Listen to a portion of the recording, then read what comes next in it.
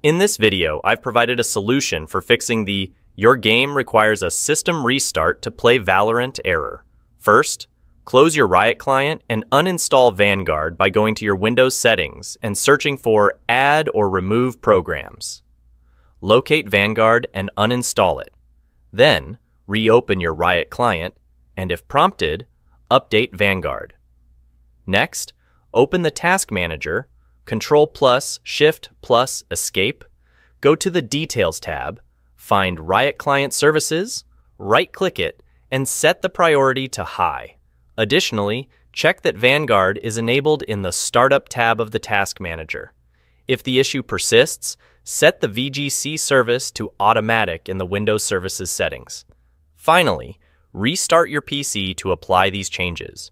If you found this solution helpful, please consider liking and subscribing for more helpful content.